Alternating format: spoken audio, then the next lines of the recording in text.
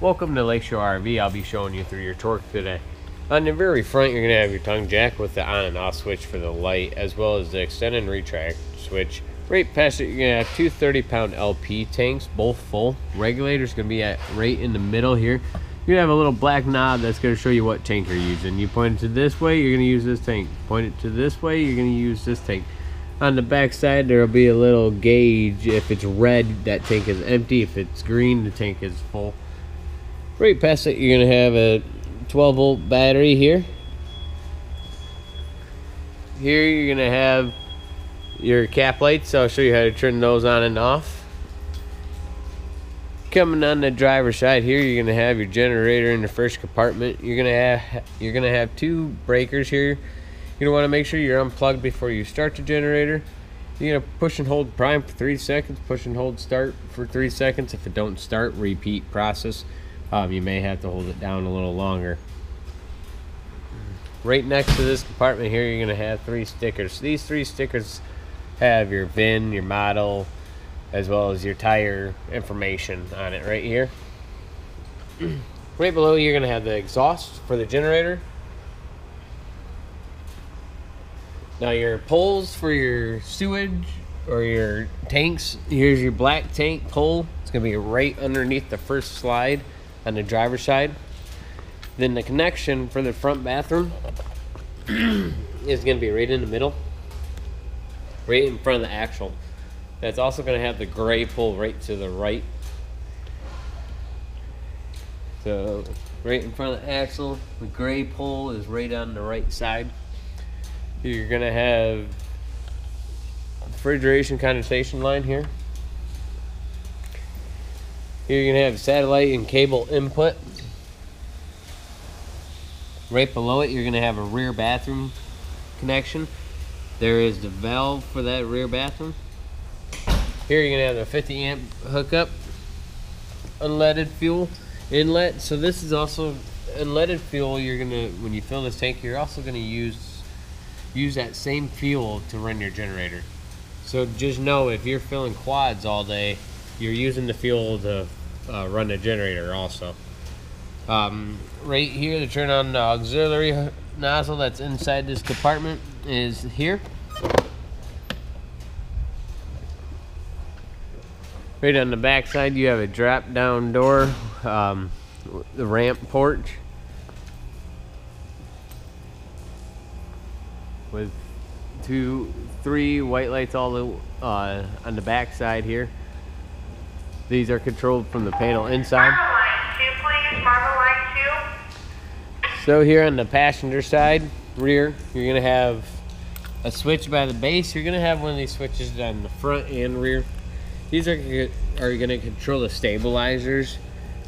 This switch is going to control both rear stabilizers. So you'll just push and hold, extend. Both legs will come down.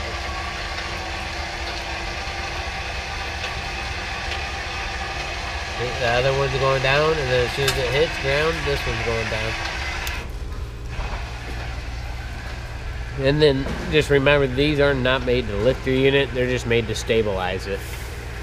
The hole right next to the right here is going to be, there'll be a rod inside the pass-through that you'll use to crank down your spare tire. Garage access here.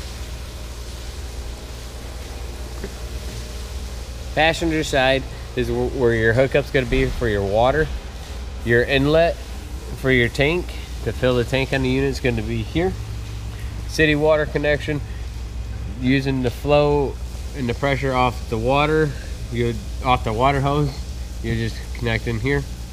Right below it, you're going to have 2 black tank flushes, and these black tank flushes, just remember to have your valves open and connected to the ground. If not, you are going to have a big mess if the black tank is full, because you're putting more fluid into that tank. So just know you're connected to the ground and your valves are open before you put water hoses to the black tank flush. Right to the right, you're going to have an outdoor spray nozzle connection. The blue hose will be inside your pass-through. Just an outlet here. Outdoor entertainment here, you're going to have a TV, your fridge, just know these bigger items are not going to work unless you're connected to shore power. You're going to have a propane stove top here with a sink that has hot and water. Just know this does not have a drain on it, so you'll have to lift and dump it. This connection, it's just like an air hose. You'll just push down on the coupling and lift up. Just put it in the sink for transport. Here we have your water heater. Right above it, you're gonna have your furnace exhaust. So just know anything leaning up against it could catch on fire. It gets extremely hot. Here's that front switch for the front stabilizer jacks on your unit here. Again, these are gonna control both of them at the same time. But just push and hold until they're both down. Inside this little pass-through compartment here, you're going to have a 30 to 15 amp adapter as well as a 30 to 50 amp adapter. Let's see where hose. Here are your two rods. You got this one that will override the stabilizer jacks. They're on the driver's side. If you look at the stabilizer, you will figure it out. Connect this end on it and hand crank it. This one goes for the spare tire, that hole I was talking about. Right to the right here, you're going to have your battery disconnect here. Go ahead and go inside your unit. Inside your unit, right to the right here is going to be your control panel. These are going to be buttons that, these little circles are going to be buttons to show you your levels. You're going to push and hold, and that's going to show you your levels on your unit. So right to the right, you're going to have your water pump switch as well as your water heater here. Two cabin lights. These are going to be the inside ceilings. All the other ones you're going to have to manually turn off. There's going to be switches, or they're going to be push buttons in the center. Here you're going to have cap lights. This is going to be the white lights on the very front of your unit, the LED strips. You're going to have an awning light or a porch light. Now you only can have one or the other. So if you want the porch light that almost like a tan light or a yellow light, you're going to push it all the way up. Middle, turn it off. You're going to have two aux lights. These are going to be the LED lights on the back side of your camper. Here's going to be your slide control here. Right to the right, you're going to have your awning as well. Right below it, you're going to have a thermostat. These thermostats you'll see located throughout your unit, depending on how many ACs you have. You'll push to acknowledge. Push again to turn it to fan. Push it again to turn it to AC. Push it again for furnace.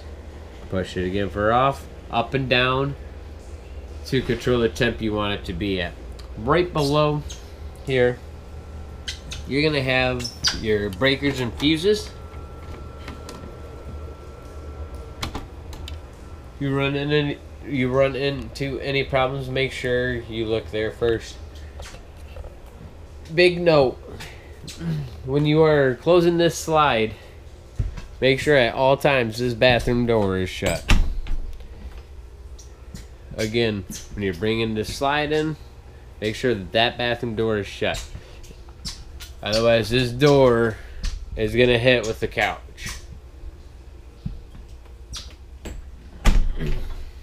Okay, we're going to start from the master bedroom and work our way to the garage. So, master bedroom here.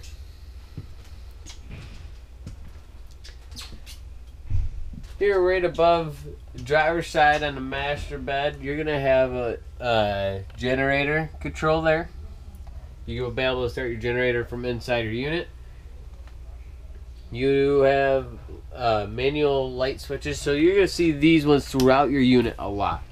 These kind where there's a switch right on the side there. This one has a USB charger on it. You're gonna have one on the passenger side too, with a black switch there. That black switch is gonna control the LED light above your head. Now to control the light above, there's a light switch right to the left when you walk in the door. Manually open fan with fan control there, on and off. Going into your into the bedroom, or bathroom, sorry. Bathroom is pretty self-explanatory. You're gonna have a GFI breaker right to the left of the sink. Right to the left when you walk inside your bathroom, you're going to have a light switch as well as a fan control switch. These fan control switches control the fan right above the bathroom toilet. Here, you're going to see that these lights here, you're going to see these throughout your unit, is going to be like a little tap light. It has a button dead center of the light. You'll push to turn it on. The LED strip above here, it's controlled by the switch here. So now there's no LED on. Now there is. These four lights are all manual, button in the center. In your kitchen,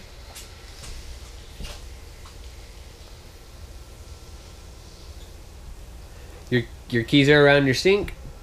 You're gonna have a JBL sound system. So right to the left here, this is gonna be a subwoofer. Your subwoofer control is gonna be here. How much bass you want. Here's your JBL system. You're gonna have zones. Your zones are here. You're gonna have A, B, C. A is going to be inside, B is going to be outside, C is going to be that subwoofer. Right above it, you're going to have the TV hookup area. You're going to have a manual light here. Microwave is going to be your best indicator if you have shore power. If the microwave is up and working, you're running off your generator or you're connected to shore power. Right below here, where you got your stove, right to the far right, you're going to have LEDs on it. Push it all the way down. You're going to have the knobs as well as inside the oven light. Push it all the way up. You're going to have just the LED backs. Even if it's off and you turn it on, this knob's going to turn red. So you'll know if you accidentally hit it. Even if the light's off, it will automatically turn red if it's on. During transport, place the glass down in the downward position. Here to your right, you're going to have on-off switch. On-off switch is going to be right above the cabinet. Refrigerator is going to be a propane or shore power. As soon as you disconnect from shore power, it's going to automatically switch to propane if it's on auto. On and off switches on the left. In the garage here, you're gonna have a light switch right to the left as soon as you walk in the door. Then you got a bed lift control. I'll go through that in a minute. You're gonna have another thermostat. You have another AC back here, so you'll be able to control the AC in this garage.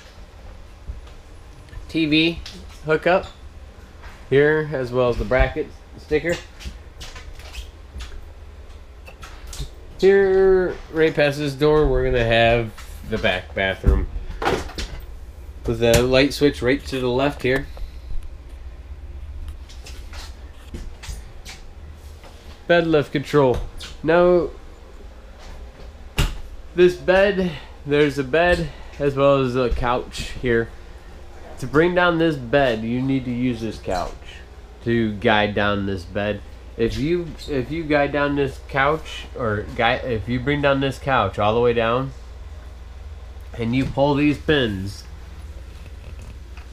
right here without having the couch here, that bed's gonna fall and hit you in the head.